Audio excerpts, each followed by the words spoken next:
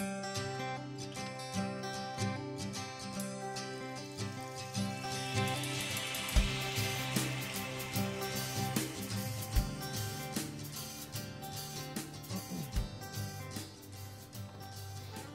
right.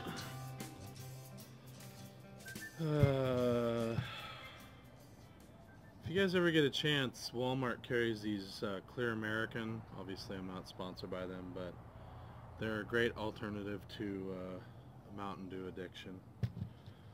So let's see. So all this stuff I've got here, I just wanted to go over it before you guys see it at the fence box, or whatever you want to call it.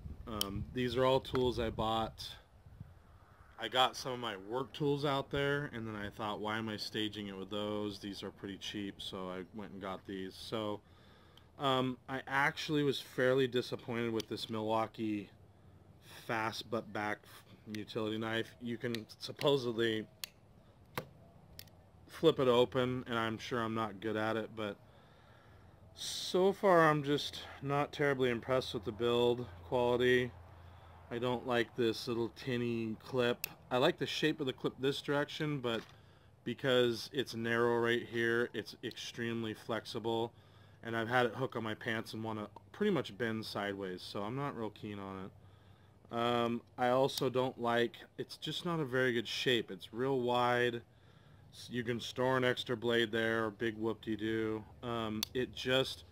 It needed more, like if I tilt it, if you guys can see it in the camera, it's very square. It needed more curvature this direction, like a knife would have, and I just don't, it doesn't fit in my hands real well. I wish that, I don't know, I'm just not sure. It just doesn't fit. You know, they want you to hold it like this, and there's tons of leverage out there that's not a real natural position. I think I would have got rid of this cutter here and moved the whole blade in so I could hold it like, you know, like this or something. But anyways, not real impressed. Not one of Milwaukee's best tools. Blade release seems to be okay. Anyways, not wonderful, but it'll work for being out there in the box, and then it's got some kind of wire stripper or something on the back, so that's okay. That's not this. I got this because I needed a utility knife out there. I thought, well, I'll buy a Milwaukee, and now I wish I would have done a little more research. But so for those of you guys, I wouldn't, if I was buying these again, I would buy something else. But anyways, that's that. So the deal is I needed a pair of Linemans out at the box that I can strip wire with, that aren't just, you know, they're not just normal Linemans.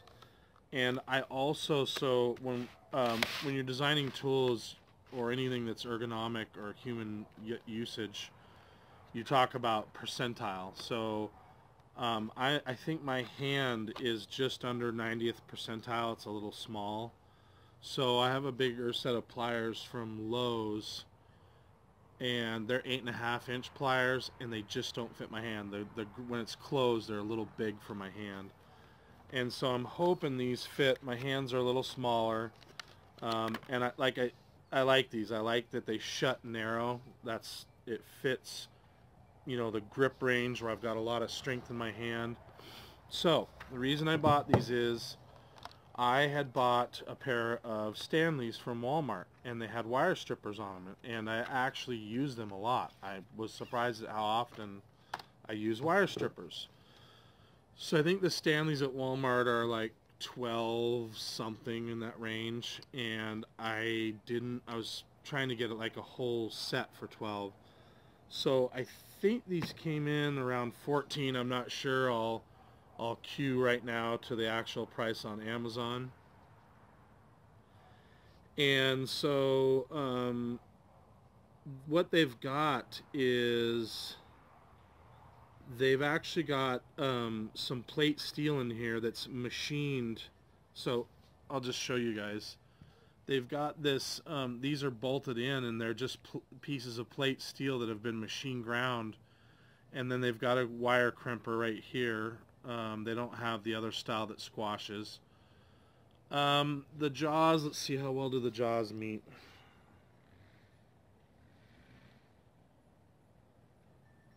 So the cutter part of the jaws meet really well. The part that grips has at the top about a 30-second space. So I'm not real thrilled with that. I wish they would have closed tight.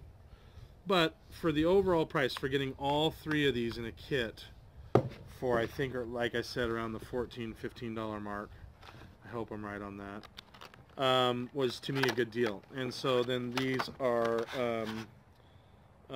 side cutters or dikes. And how do they meet?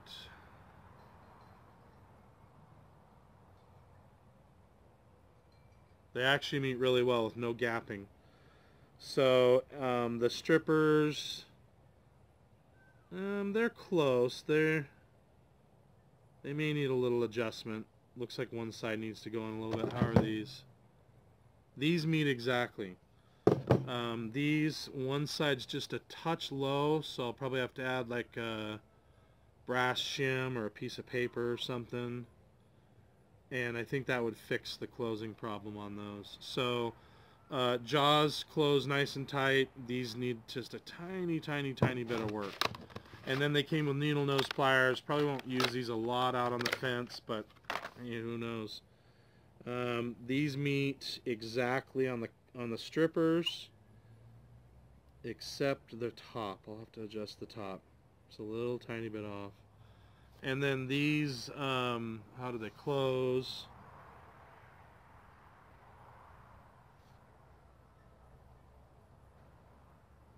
These close really well. When I say close, these cutter jaws have to slightly pass by each other and overlap. Well, really shitty ground or cruddy ground ones, sometimes they'll gap, so they'll have gap when they go by each other, or they'll close like this. They won't close parallel to each other. And then let's see, let me wipe that off there and see if that makes a difference. The nose has about a 64th gap, and the teeth are all lined up correctly. So I think these are pretty good quality. I think for the price, you're getting a pretty good deal for... I think where my mind goes to is if I left these out overnight and they got surface rust on them, I wouldn't be terribly upset. If I left a pair of Kleins, you know, $40 Kleins out there, I'd be unhappy. So the idea is if something happens to these, it's not the end of the world. That's why I buy these cheaper tools for things like the electric fence, you know, because you end up thrashing them. So I think these are a good set. Like I said, I'll put you guys probably already saw the link on how much they were. And then these are good old Harbor Freight, and they're lifetime warranty. I know they're crap. I mean, when I say they're crap, they're loose on the adjusters. Come on out of there. But you get 4 of them for $9 or something. How can you complain about that? So, yeah, they're super loose. They're Harbor Freight quality. They're terrible. But you know what? For working out there, again, if I left these, yeah, you can see how much plays in there. That's just terrible. I could probably pound that out and shim it, but I don't care enough.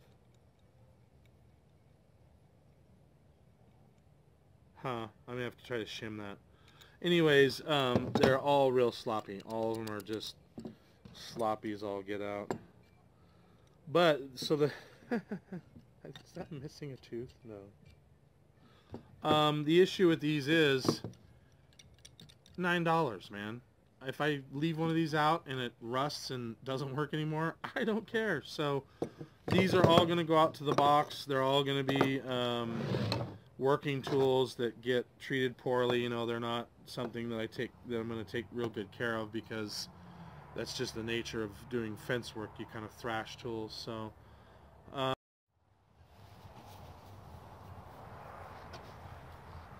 So like I was saying, guys, apparently my camera cut out at the last minute there. all these tools are going to be working tools. They're all going to get thrashed. They're all going to be abused more than average. And so I bought cheap tools because if they break, I don't want to be upset about it. So I think that's the end of it.